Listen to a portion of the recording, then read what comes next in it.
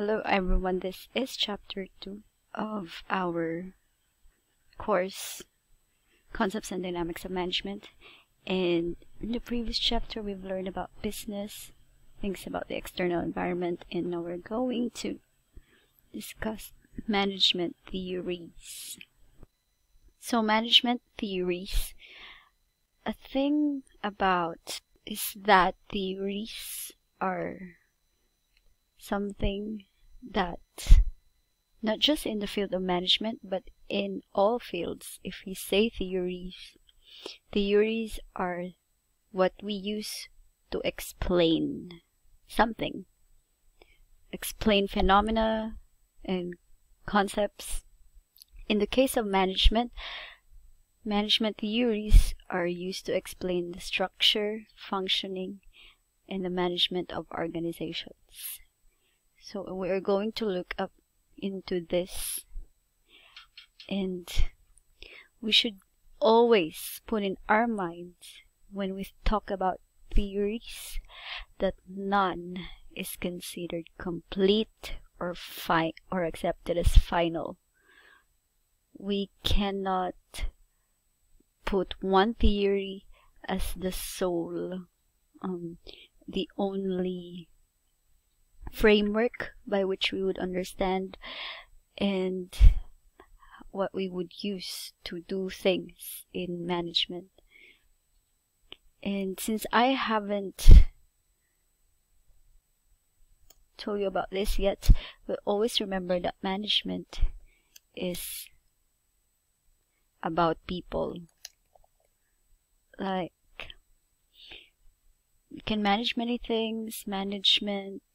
We have many other resources that we manage, but management, what we are referring to in this subject, is more about managing people.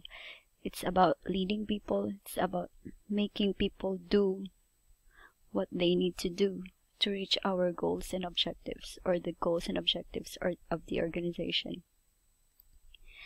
And in case of theories in regards to physical science like physics, this is true for not only management but for the rest of the sciences. None is considered complete or final. Not even the theory of evolution.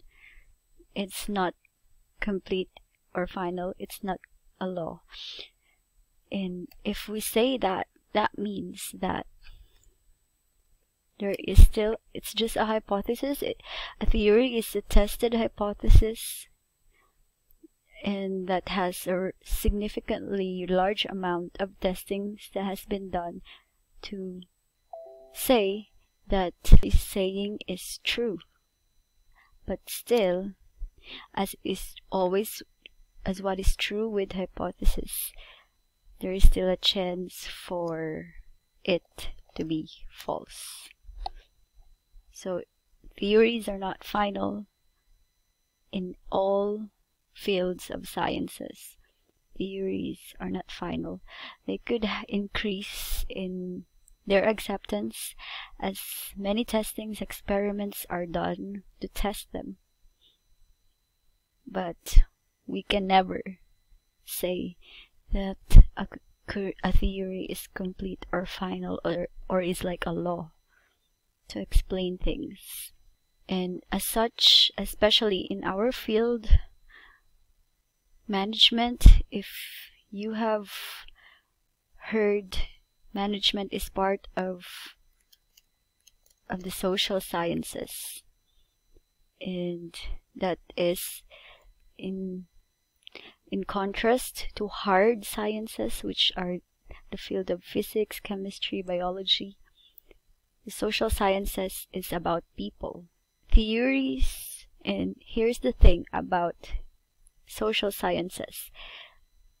Unlike the physical and hard sciences like physics, chemistry, and biology, they have laboratories to do their experiments, to test their theories.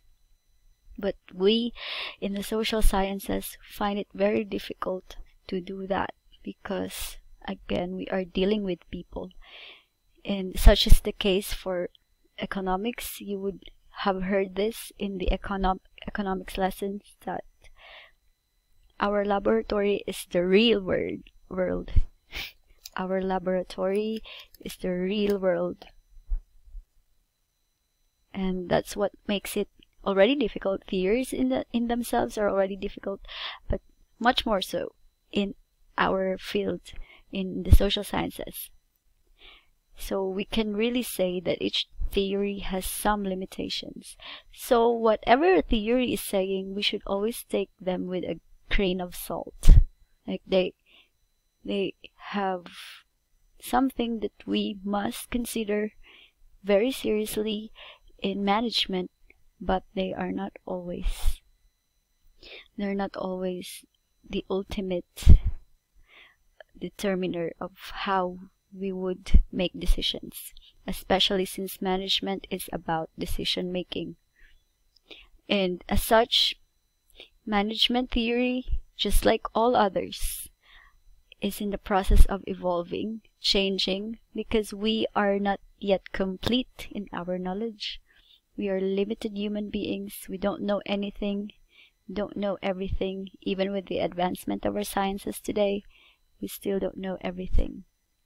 That is why we are in the state of pandemic as we are, because though we have advancement in knowledge, yet it still remains that we don't know everything, and there are still a lot that we do not know. And in relation to that, management theory is still evolving. Now here are school of thoughts or theories in management. When you say school of thoughts, these are like frameworks, mindsets, perspectives through which we see and evaluate how management is done in a certain organization. So there's classical or traditional thought, scientific management, human relations school, and the management science or quantitative school of thought. And we're going to look at each one of them. First, the classical or traditional school. This is built on principles. We're going to look at them later. And this is based on the belief that workers only have physical and economic needs. So they are not considering the other aspects of what a worker is as a human being, like pleasure or satisfaction in work. Only physical and economic needs, so that would be in relation to the basic needs of a human being, which are food, clothing, shelter, water. And in this also, we know this is the limitation of the classical school. It doesn't include the other needs of workers. It's limited only on the physical and economic needs. And therefore, it advocates specialization of labor, centralized leadership and decision making, and profit maximization.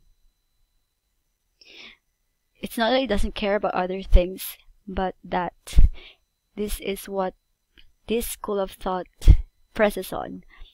Maximization of profit, since again, it's limited only by the physical and economic needs, which would be met by profit maximization. And profit maximization is achieved when there is specialization of labor. When labor is specialized and make sure that it produces quality product or output. And as such, if labor will be specialized for the sake of maximization of profit, then leadership and decision making must be centralized. Only a few people must make the decision so that the others can concentrate on their labors. So let's look at its history. This is developed by Henry Fayol, and he was a French mining engineer, and he started as a janitor. And so he's an engineer, started as a janitor. His company is a coal mining company, which is related to him being a mining engineer. And after this is more than a decade, he took over as the managing director as the company is about to be bankrupt. And then later, a few decades later, he lectured and popularized the theory of administration. And here we still look on one of his greatest contribution, which is management principles and elements, or 14 principles of management. So if you notice before this, what we can call them pioneers in management field are not really called managers. They're a different field, like Henry Fayol is an engineer. So this, we go back again to one of the things that we should remember about management. It's you can be being a manager is not defined by the course that you take. You can be a student of a management course like you guys are, be some students, yet not be a manager if you won't learn what you're going to learn in this course. So these are the 14 principles of management, and we're going to look into them one by one. First is division of work or labor. By the way, if you say principle, that is something that will guide. It's a general thing that will guide the specific tasks. So it's like a principle is something that is general. It's a general truth, though it's not necessarily truth, because we have already established earlier that these theories are not final, they're not complete. But we tell them, let's just put this in quotations. It's a general truth used to guide actions, specific actions. So let's look at these principles. Division of labor or work. This means breaking a job into specialized tasks. And this is what we have discussed earlier about this school of thought, that it advocates labor specialization. Why? It's to increase productivity. So for example, the total job of financing appliance sales may be divided into tasks such as credit investigation, collection, sales, and accounting. So in this case, there will be four workers or 4 employees. One will do the credit investigation, will look into the background of a person. The other will be in charge of collection, so it's going to go into whoever has applied for credit and take their payment. The third will be assigned for sales, and he's just going to sell their product and or service, which in this case is financing appliance. So that means like taking loans for appliances. And fourth, a fourth worker will be on accounting, which is going to take care of all the records of all that has been happening in this business. So the credit investigator is not going to do the work of the collector. It's just going to look into the background of whoever is applying for loan, but he's never going to go to or contact each customer to ask them to pay. At the same time, it's also true for the salesperson. He's going to sell it to as many customers as he can, but he will never go to each one of them to make them pay.